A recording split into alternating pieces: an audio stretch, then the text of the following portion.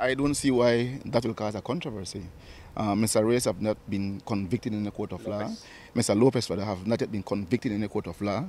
He has been out there on interdiction for over 10 years, which is totally wrong. And because of the fact that the matter has not yet been tried and he has been out there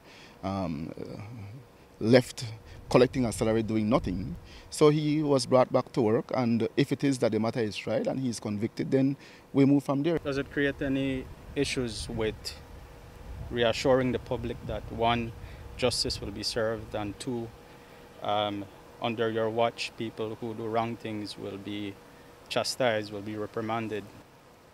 Of course, I have always said that. I maintain the fact that if an officer do something wrong, he or she will face the consequences of that.